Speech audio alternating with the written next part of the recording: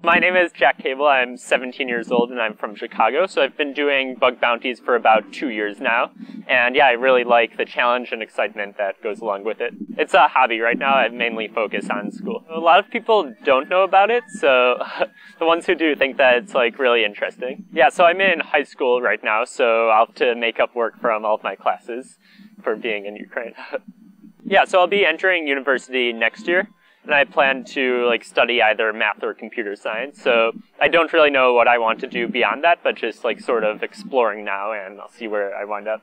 Yeah, I got into hacking about 2 years ago. I accidentally found a vulnerability in a financial site that would let me send a negative amount of money to other users, and that would steal money from their accounts then. So that company ran a bug bounty program, so I reported to them, and then I gradually found other bug bounty platforms like HackerOne, and I started learning more about cybersecurity and hacking and trying to just help companies improve their security. So I think a big part of being a bug bounty hunter is to continuously learn new things that you can apply to find vulnerabilities, so whether it's different vulnerability types or different techniques that might help you discover more surface of a company.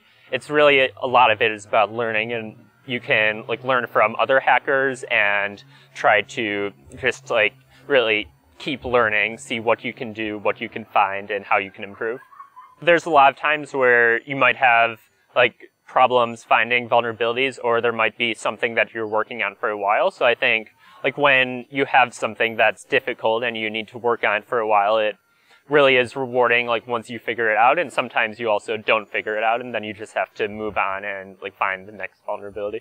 Yeah, so I found Ukraine to be very interesting. It really has been a great experience, from the hacking to exploring the cities, both Kiev and Kharkiv, and just really to get to experience another culture. Kiev especially is a really great city. There's a lot of cool architecture. The history about it's thousands of years old. So compared to America, it's so much older, and the buildings just really reflect the history of the city. Yeah, I think that Hacken is an interesting project because it might allow companies to better find white hat hackers to help improve their security. Ukraine is an interesting situation because it's starting to develop its technology scene more.